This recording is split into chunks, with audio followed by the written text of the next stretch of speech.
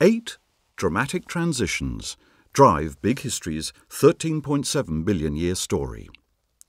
We call these major thresholds of increasing complexity.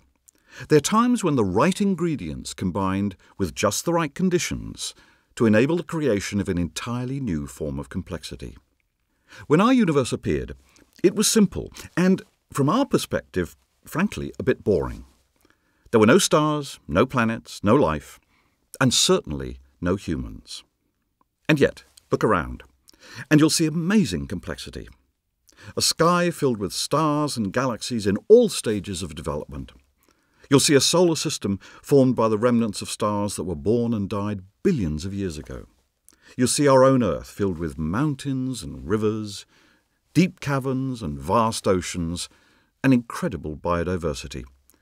And you'll see our own innovative species with our computers, airplanes and skyscrapers, and our endless art and invention. 8 thresholds explain how a relatively simple universe transformed into the rich complexity that's all around us today. Each threshold builds upon the previous one. Together, they help explain where everything came from. They help explain our own place in the universe and where things may be heading. Today, much of the universe is still pretty simple, with large tracts of empty space. We'll see how complex things appeared in special regions where the ingredients and the Goldilocks conditions were just right to cross new thresholds of complexity.